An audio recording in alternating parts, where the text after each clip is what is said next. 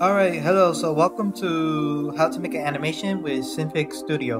And Synfig Studio is a free program which you can get. You can do a lot of things that you can do with toonboom, but the difference is that Synfig is free and it's not illegal to steal.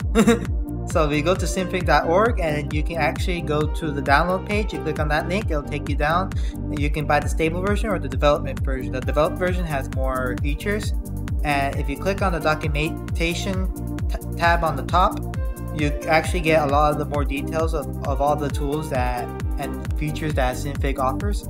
But for now, what I'm going to teach you is basically the basic, and then we're going to make a basic animation.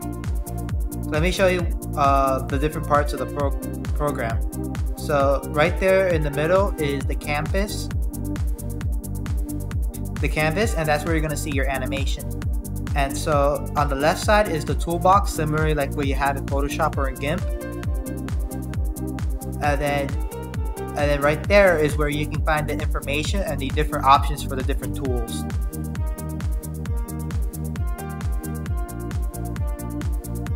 On the bottom is the timeline, which is where you edit the animation, and that's when you use it during the animation part. And on the bottom right there is the different layers, similarly what you have in Photoshop and the groups. And if you look on the other side of the timeline, on the bottom left, you have the options for the layers. So you can go ahead and provide more information about each layer.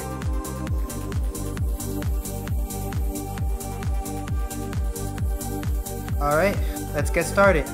And so we're going to zoom in into the toolbox.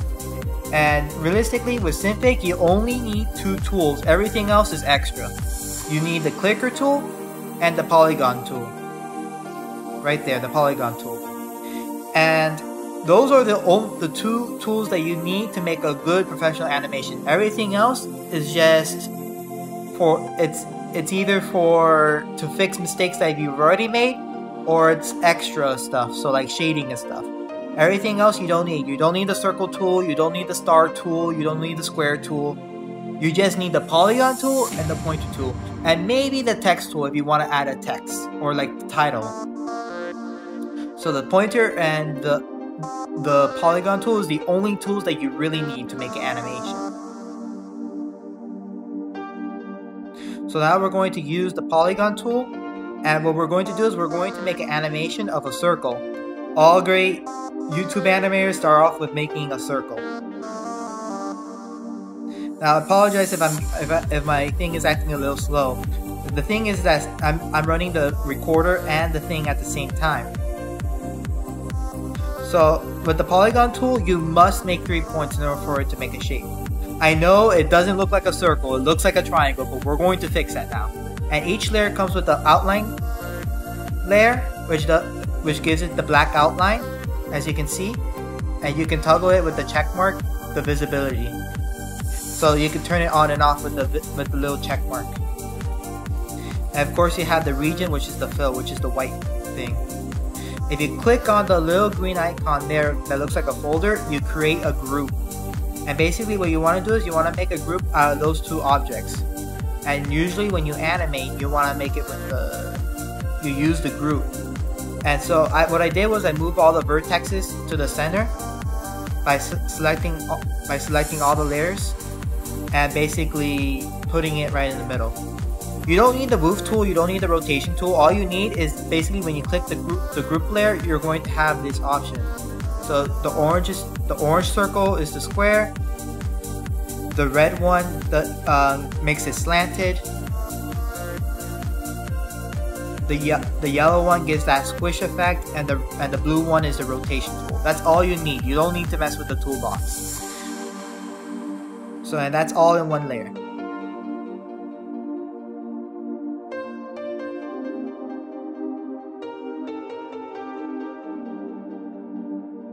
Now if you click on the orange dot and you drag out, you see a little yellow dot come out, and that's how you can make your curve. So now we're going to turn this triangle into a circle. Now once you create your shape, you can delete the third vertex It might be easier for you to manage with or without the third vertex depending on your drawing skills. But basically, when you make the polygon, it must have 3 points. But once you make the polygon and you start stretching out those curves, you can delete the third point if you want to. And of course, with the polygon tool, you can have more than 3 points. That looks good. Looks like a nice circle. It doesn't have to be perfect. In fact, the imperfectness of the circle actually gives it a little bit of a personality. And I think just crashed. Okay, so now we're back. Make sure we save it. You click on the File tab on the top and you click on Save.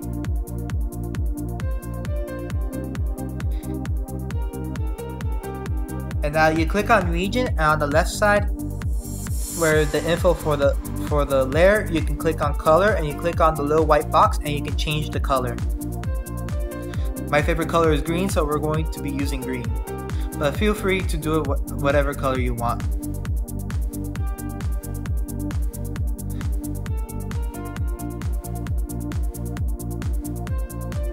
I selected all the vertex again by right-clicking the group. It says select all child, and I just kind of click and drag to select all the vertexes, and I'm just rearranging it back in the middle.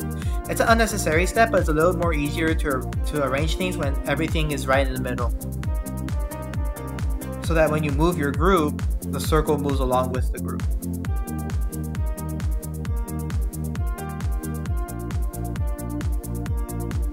I'm sorry if I'm going a little too fast, but feel free to rewind and slow down if you feel like you need to catch up. Right now I'm just setting it into place and preparing where we're going to make our bouncing ball animation. If you can make a bouncing ball, after that, once you learn how to make the cutout stuff, you can make anything. If you click on Canvas and Properties, you can see you can rearrange the width and the height. 420 I believe is a 360p video. I'm going to change it to a 1080p video so I get that HD. I left it at 72 resolution, but you can change it to 300 if you really want that crisp. But it's a bouncing circle. I'm going to leave it at HD at 72p. It's perfect for what we're going to do.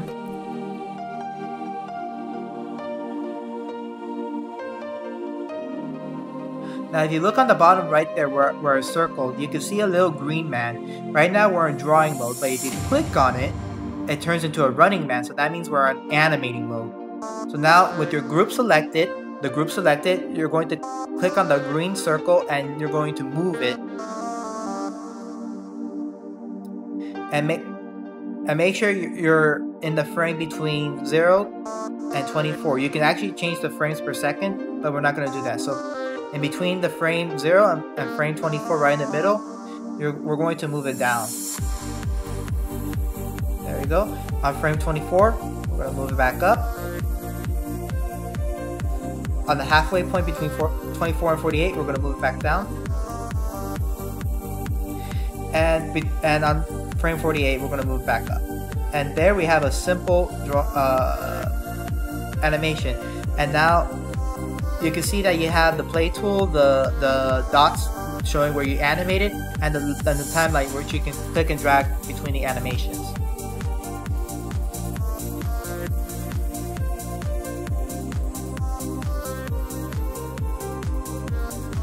Right now I'm editing it by adding a squash effect. You can do that with the yellow part of the group. And basically every time that it hits the floor, we're going to have a squash effect. And that's one of the most important 12 principles of animation.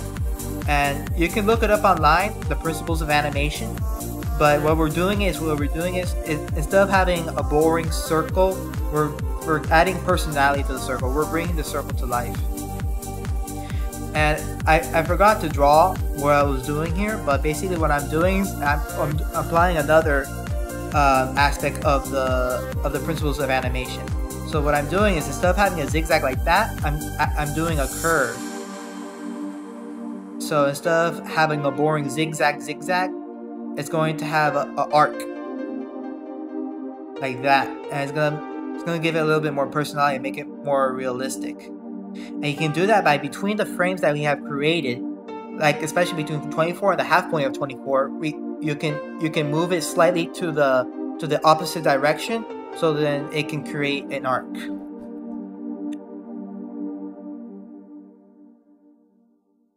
Things look good. You click on the little running man again, it's going to take you back to drawing mode. And now the great thing about Synfig and having everything in the group is that if you ever decide that you want the circle to look different, you can click on the animating tool and it takes you back to drawing mode. So now you can edit the circle without ruining the animation. And now look, the man is no longer running, it's green, that means we're in drawing mode. Now within the group, you can actually click on the outline. And it's something that I should have done before that I realized. The outline looks very thin.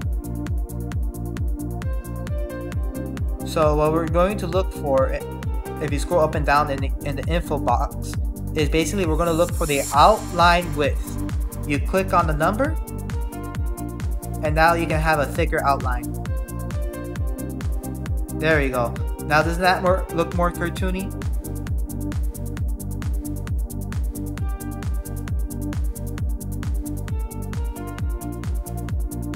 Now what we're going to do next is we're going to do shading. And this is the time where we use the circle, the square, the star tool, and also the polygon tool if we need to make a custom thing.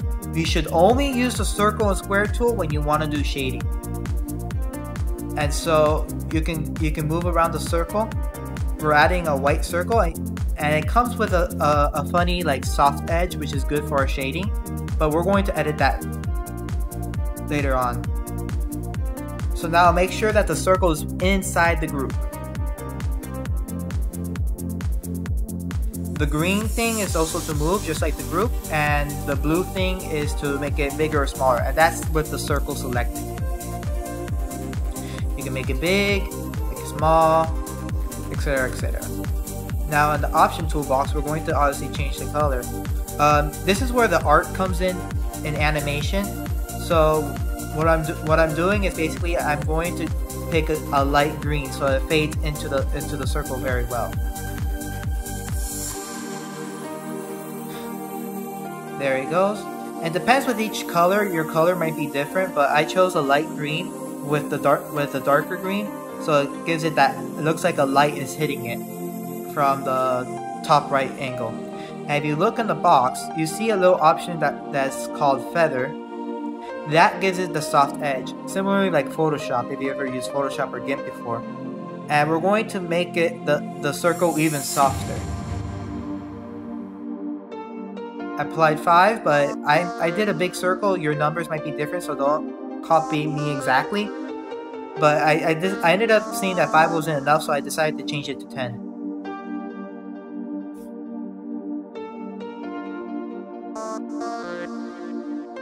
There we go. Now it looks very soft, and it looks like it has a light hitting the circle.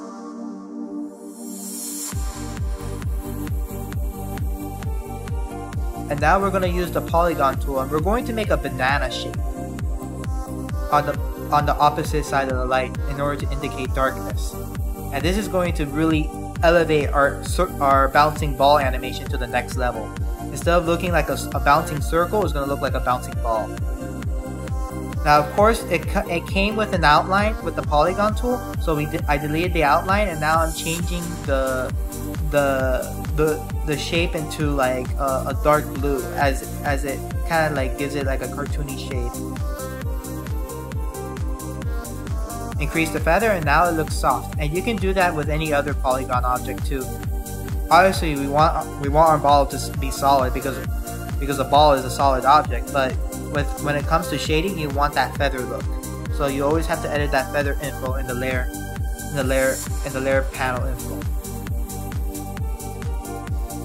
Adjusting the circle, and the great thing is you can adjust the object if you're not happy with it, as long as you're in drawing mode. So as long as the little man on the bottom right is green, you can edit the shape.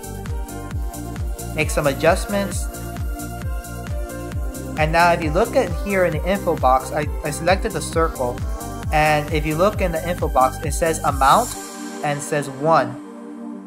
So that's like the opacity within Photoshop or GIMP if you ever use that. So 1 equals 100%, and so we're going to do like a 70%. Let's see how that looks. And of course I did the same thing with the darkness. I'm speeding parts of the video so that we can get on it, because if I were to do a regular speed, it would be like half an hour video.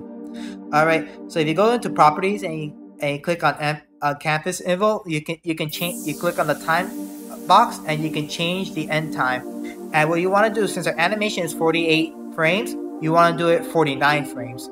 Add the extra frame. Usually when it comes to animation, you want to add an extra frame at the end just in case, as a break, as you're looping, if you want to loop the animation especially.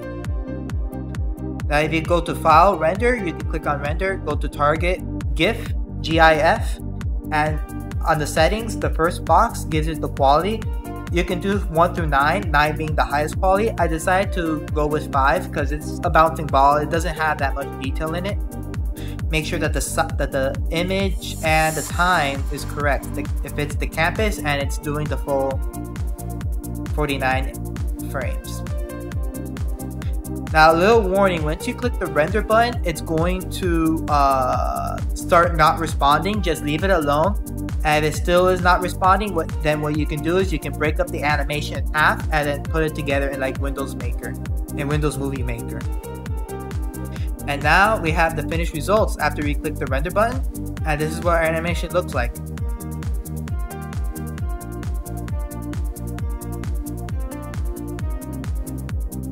Thank you so much for watching, and I'll see you guys next time.